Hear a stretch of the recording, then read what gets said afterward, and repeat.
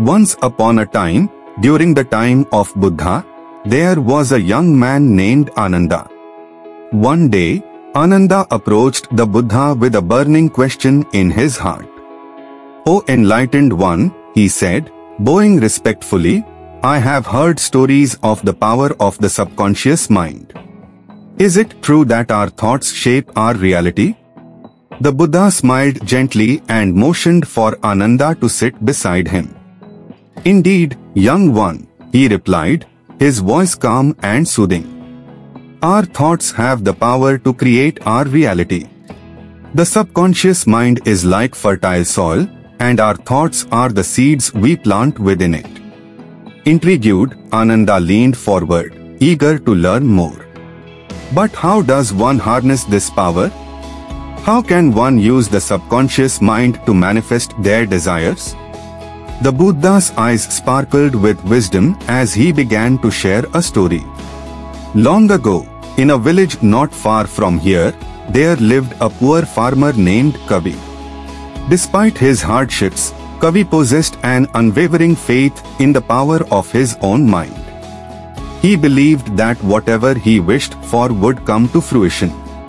Ananda's curiosity deepened, and he leaned in closer, captivated by the Buddha's words. One day, Kavi found himself in dire need of money to feed his family. He decided to embark on a journey to seek the help of a wealthy merchant in a nearby town. Along the way, Kavi encountered a beggar who asked him for alms. With compassion in his heart, Kavi gave the beggar his last few coins. Ananda listened intently, sensing that the story held deeper meaning. As Kavi continued his journey, he stumbled upon a precious gem lying on the path. Astonished, he picked it up and realized that the gem was worth a fortune. Overwhelmed with joy and gratitude, Kavi immediately returned to his village, his financial worries now a thing of the past. Ananda's eyes widened with amazement. "How did this happen, revered Buddha? Was it mere coincidence, or was it the power of Kavi's subconscious mind at work?" The Buddha smiled knowingly. "It was neither coincidence nor magic, my dear Ananda.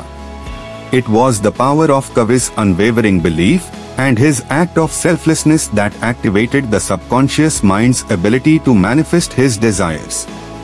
By giving to the beggar, he released his attachment to scarcity and allowed abundance to flow into his life." Ananda sat in contemplative silence, absorbing the profound lesson embedded within the story. The Buddha continued, "The subconscious mind is like a vast ocean, capable of creating endless possibilities. But to harness its power, one must cultivate thoughts of positivity, compassion, and gratitude.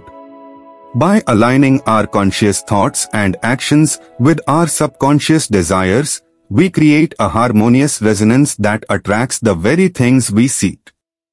Ananda nodded, his mind expanding with newfound understanding. "So, it is through conscious intention, virtuous actions, and unwavering belief that we unlock the power of the subconscious mind?" The Buddha nodded, his serene gaze fixed upon Ananda. "Yes, my dear disciple. Our thoughts, words, and actions shape our reality. What we seek, we shall find. By cultivating mindfulness, compassion, and right understanding, we awaken the dormant powers within us and create a life filled with abundance, joy, and peace. The power of your subconscious mind lies within you. Cultivate positive thoughts, engage in virtuous actions, and embrace the path of mindfulness.